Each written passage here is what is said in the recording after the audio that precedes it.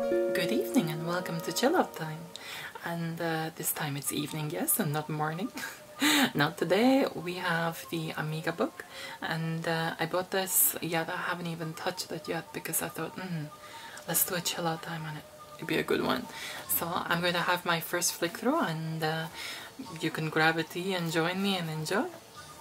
So let's see what this is about. By the way, this is by the makers of Retro Gamer. I mean, it says the Amiga Book, but it looks to me more like a magazine than a book. But anyway, let's see what it's about. So welcome to the Amiga Book, in association with Retro Gamer Magazine. So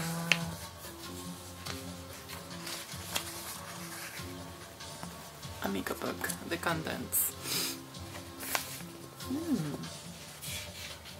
Interesting. The Amiga 500, it has some information about this. For a home computer that's so incredibly associated with the history and fate of Commodore, it's perhaps a little surprising that the Amiga's genesis can be tracked all the way back to the Commodore's biggest rival, Atari. Oh, I can see myself getting engrossed in this thing.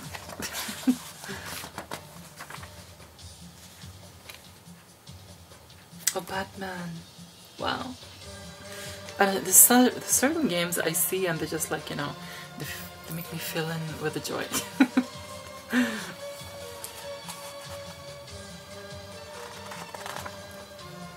What game is this? I keep seeing this lady.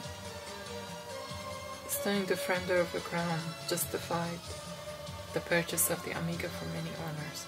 Defender of the Crown, I've heard of this. And I need to check it out because the graphics seem amazing. Is this just a 500 game? Yeah, I think so. Wow, the Amiga 1200. This is where my music and creativity began. With this machine.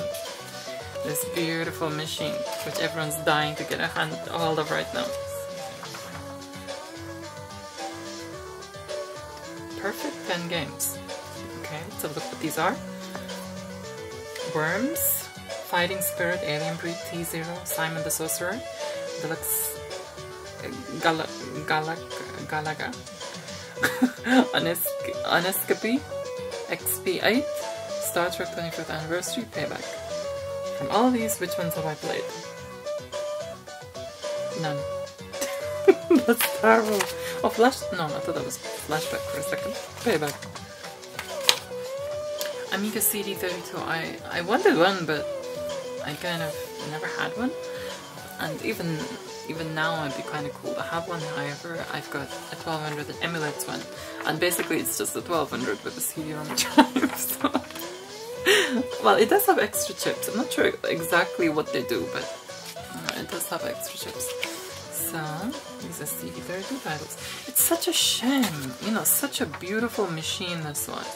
And it's just in the wrong hands. Okay, perfect 10 games. Hold on, was there a perfect 10 games? I've just missed out, haven't I? With a 500. Let's have a look. Perfect 10 games for 500. Worms, Jimmy White's Robo Snooker, Another World, yes. I played that, I love it. Jimmy White's Snooker I used to play too, but not as much as Arcade Pool. Lemmings, yes. Speedball 2, yes. Secret of Monkey Islands, I was never into that. I used to hear everybody talking about it. Alien Breed, okay, the non-AGA. Sensible, no. Theme Park, I did play that, but that got old quick for me.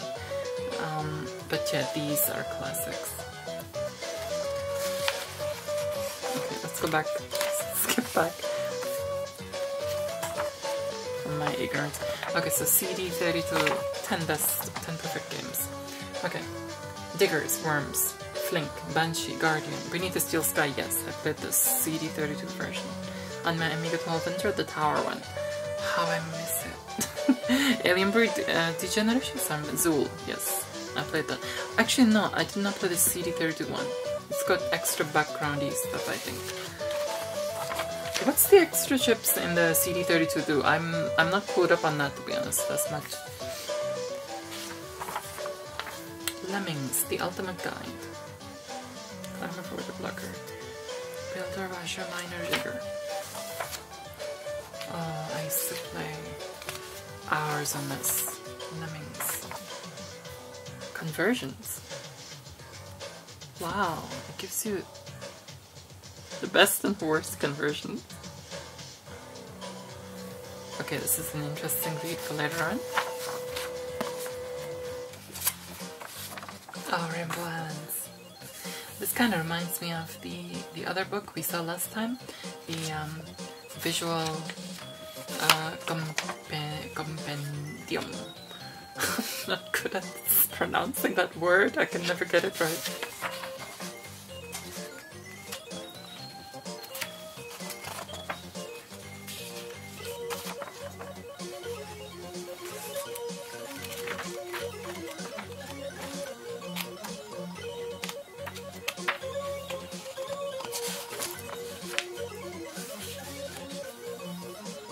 Oh, this is that demo. Well, I think it's part of Shadow the Beast. I'm not sure. It must have been a preview or a demo of it or something like this. Beauty of the Beasts.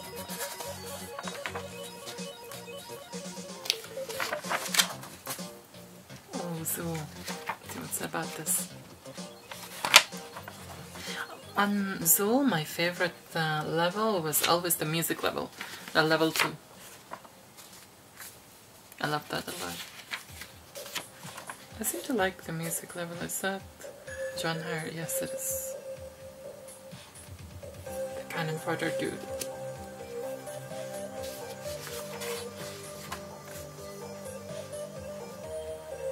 Flashback. I tried playing this a few times. I just kept getting stuck at one point. I need to play it again. I mean, I was young then, but I need to play it again. Just to kind of like see if I can see how far I can get, what I can do with it. It's been a while since I've flicked through a magazine. I remember I used to do this, just this thing. Back in the Amiga days, I used to buy some of the magazines, not so many. I wasn't like a huge collector or anything, so I've lost them all since. But I used to, you know, just do this exactly the same thing in my bedroom. Just chill out for like an hour or something with some magazines. The Amiga Underground. If you only got your Amiga games from high street retail, then you only knew about half what made Commodore's machine so great. Oh yeah, we know X-Copy and all that. Retro Amiga looks back at the public domain scene and speaks to some of the people that were most invested in it.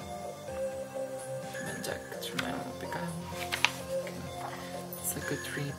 Oh, that's that Sabrina. Sabrina? Yeah, Sabrina. Oh, I know this caterpillar thing. My brother showed me this demo. Phenomena.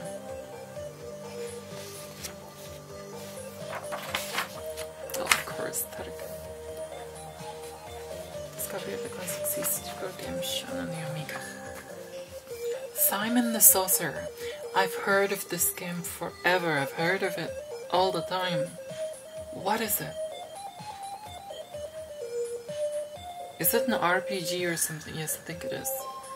Is it such a big game that, you know, because I've heard its name so much. Maybe it's because I could come across it on discs.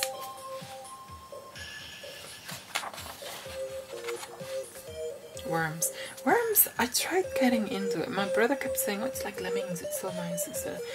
I never actually got into it. I tried it. But it felt too complicated for me for some reason. Maybe I just needed to, you know, persevere, which I just didn't do. But I never just caught on to it for some reason. The Collector's Guide, Amiga 500. Commodore Amiga 500 is perfect for collectors and it features an array of stunning games across a variety of different genres. It was a stunning machine. It still is. If I had the space, I would love to have one. Seriously, it's a beauty of a machine. I don't care if its spec is slow. Oh my god, I remember this stupid freaking joystick. And this one. This was nasty. My brother had this one. He got this thinking it's cool. freaking nasty. It just broke. The zip sticks lasted like, you know, 15 times longer than them. This one I got from the store, but I brought it home and I was just like, what the freak? I put it, plugged it in. It was just awkward. How do you hold this stupid thing? Never came across this. Never came across this. This does not look comfortable. Actually, it might be. It's the arcade style, isn't it? Reminds me of, like, you know, kind of like an Atari thing. This is a freaking ugly thing. Oh, Action Replay. Oh my god, I missed the Amiga 500 for this cartridge.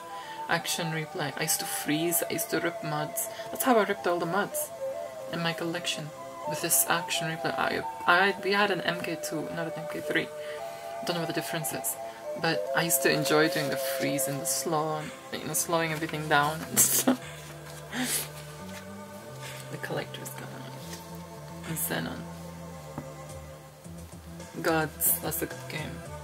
I used to play that.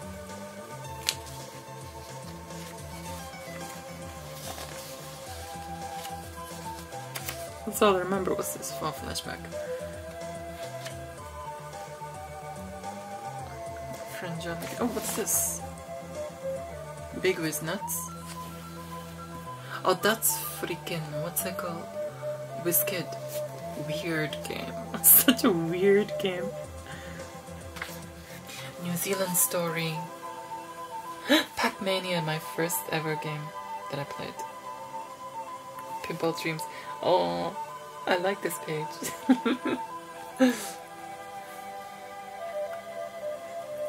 That is Super SP. Oh my god, Tetris. And you know something? I always preferred Amiga version mirrors of Tetris for some reason. I liked the music and the mood of it. I preferred it better than the NES, the Nintendo Tetris. For some reason I just did.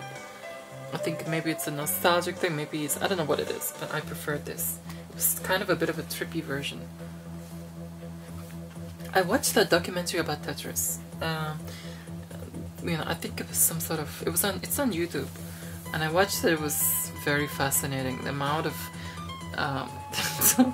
the amount of trouble this game caused between relations between UK lot and the Russian. It's like so thingy, communist Russia and all this. But I really like that dude, the dude who made it, Alexei, what's his name? I don't know, but the father of Tetris itself. You know, he's such a chill out guy. He was just like, you know, when the words being passed between the UK lot and and Russians, he was just like, you know, all this just because of my little game. He's so humble. Bless him. Right, this is, you know, I'm gonna be flicking back and forth through this. I did enjoy this, to be honest, and I'm looking forward to actually getting into it and reading the articles rather than just like, you know, skimming over them.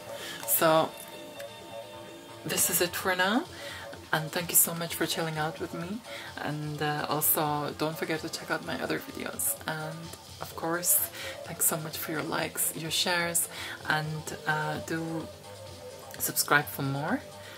And for now, I will chill out with my Amiga book and say to you, adios!